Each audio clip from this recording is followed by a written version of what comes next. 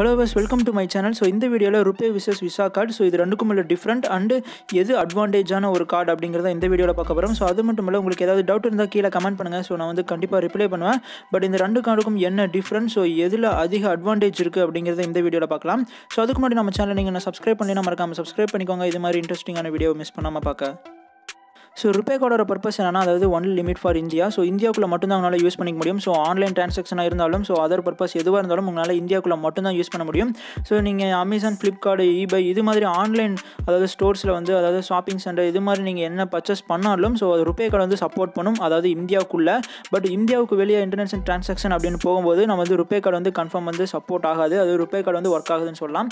only limit for India. So இந்தியாக்குள்ள நீங்க இந்த Rupay card use பண்ணி so ஆன்லைன் ஆகட்டும் so எந்த பர்பஸா இருந்தாலும் இந்தியாக்குள்ள நீங்க பண்ணிக்க முடியும். பட் இதே நீங்க விசா கார்டு என்னன்னா அதாவது விசா கார்டு வந்து நீங்க வந்து மந்த்லி ஏடிஎம் கார்டு வந்து சார்ஜ் பண்ணுவாங்க பேங்க் சைடு இருந்து. ஸோ ருபே விசா நீங்க ஏடிஎம் கார்டு யூஸ் பண்ணாவே ஸோ ஃபர்ஸ்ட் இயர் வந்து ஃப்ரீயா இருக்கும். பட் நெக்ஸ்ட் இயர்ல இருந்து நீங்க வந்து ஏடிஎம் கார்டு யூஸ் பண்றதுக்காக பேங்க் வந்து குறிப்பிட்ட அமௌண்ட் வந்து சார்ஜ் பண்ணுவாங்க. பட் அந்த அமௌண்ட் வந்து ஸோ ருபேக்கு வந்து கம்மியா இருக்கும், விசாக்கு வந்து கொஞ்சம் அதிகமா இருக்கும். ஏன்னா அது வந்து இன்டர்நேஷனல் டெபிட் கார்டு.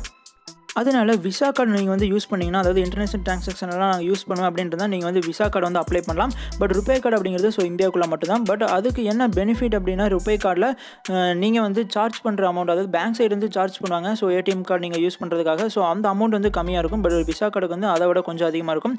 ஸோ நீங்கள் Rupay கார்டை வந்து அதாவது பர் டேக்கு வந்து அதாவது இன்டர்நெட் மூலமாக நீங்கள் ஏதாவது டிரான்சாக்ஷன் பண்ணுறீங்கன்னா அதாவது 50,000 வரையும் நீங்கள் டிரான்சாக்ஷன் பண்ணிக்கலாம் அதாவது இன்டர்நெட்டில்.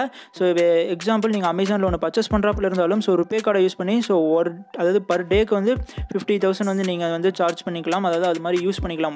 ஒரு நாளைக்கு 50,000 மட்டும் தான் ஏடிஎம் கார்டை யூஸ் பண்ணி பண்ண முடியும் அதாவது Rupay கார்டில்.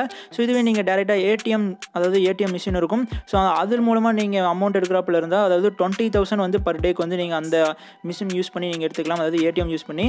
பட் இதுவே விசாக்கு என்ன அப்படின்னா ஸோ விசா வந்து இதை விட கொஞ்சம் அட்வான்டேஜான ஒரு கார்டு. அதனால ஸோ இதை விட அமௌண்ட் வந்து அதில் அதிகமாக நம்மளால் டிரான்சாக்ஷன் பண்ண முடியும். ஸோ விசா கார்டு வந்து நீங்கள் ஏடிஎம் மூலமாக நீங்கள் பணம் எடுக்கிறாப்புல இருந்தால் அதாவது விசா கார்டில் so 4 type of visa card இருக்குது. ஸோ ஒன்று வந்து classic, gold, platinum, signature.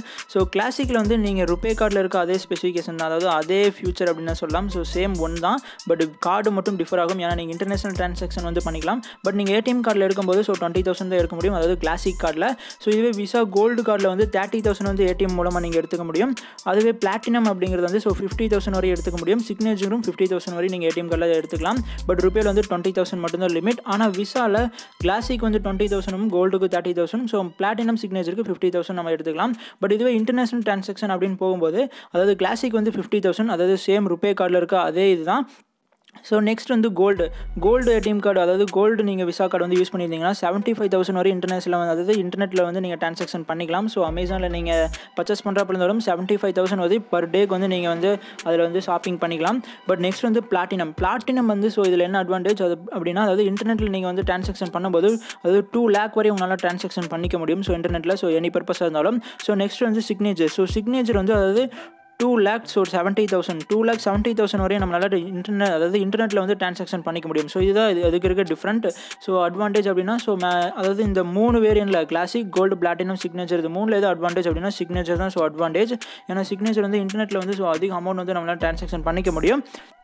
So இது மாதிரி ஸோ நிறையா டிஃப்ரென்ஸ் இருக்குது. ஸோ உங்களுக்கு மேக்ஸிமம் நீங்கள் வந்து ஆன்லைனில் நிறையா பர்ச்சேஸ் பண்ணுவேன். ஸோ இது மாதிரி நீங்கள் அது மட்டும் இல்லை ஃபாரினில் நீங்கள் ஏடிஎம் கார்டை யூஸ் பண்ணாது நீங்கள் ஃபாரின் போகிறப்ப இருந்தாலும் ஸோ அங்கே இருக்க ஏடிஎம் கார்டு இங்கே இந்த ஏடிஎம் கார்டை வச்சு ஸோ இன்டர்நேஷனல் நீங்கள் என்ன வேணாலும் வாங்கிக்கலாம். ஸோ எதுக்கு வேணாலும் பே பண்ணிக்கலாம். பட் Rupay வந்து அதுக்கு சப்போர்ட் பண்ணாது. பட் ஆனால் இது வந்து நீங்கள் பேங்க் சைடு வந்து சார்ஜ் பண்ணுவாங்க ஸோ ஏடிஎம் கார்டு யூஸ் பண்ணுறதுக்காக. ஸோ அந்த அமௌண்ட் வந்து கன்ஃபார்ம் நீங்கள் செலக்ட் பண்ணுற அந்த classic, gold, platinum, signature so இதுக்கேற்ற மாதிரி டிஃபர் ஆகும். அதனால நீங்கள் எந்த கார்டு உங்களோட பர்பஸுக்கு எது சூட்டபுளாக இருக்கும் அப்படிங்கிறத பார்த்து நீங்கள் வந்து அப்ளை பண்ணிக்கலாம். ஸோ அப்ளை பண்ணுறது அப்படிங்கிறது ஸோ நீங்கள் நார்மலாக அப்ளை பண்ணும்போது அவங்களே நீங்கள் பேங்க்கில் டெபாசிட் பண்ணியிருக்க அமௌண்ட்டை பொறுத்து தான். ஸோ அதாவது நீங்கள் உங்களுக்கு வந்து Rupayவா இல்லை விசாவான்னு செலக்ட் பண்ணி அவங்களே தருவாங்க. பட் நீங்கள் அப்ளை பண்ணும்போது நீங்கள் செலக்ட் பண்ணி அப்ளை பண்ணிங்கன்னா நீங்கள் Rupayவும் அப்ளை பண்ணிக்கலாம் இல்லை விசா கார்டும் அப்ளை பண்ணிக்கலாம் பேங்க்கில் எவ்வளோ அமௌண்ட் இருந்தாலும். ஸோ என்னை பொறுத்தவரைக்கும் ஸோ விசா கார்டு ஒரு பெஸ்ட்டு சாய்ஸ் அப்படின்னு சொல்லலாம். ஸோ இன்டர்நேஷனல் டிரான்சாக்ஷன் ஸோ எல்லாமே அலோவ் பண்ணும். ஸோ சில பேங்க்கை தவிர அதாவது IOB வந்து அலோவ் பண்ணாது.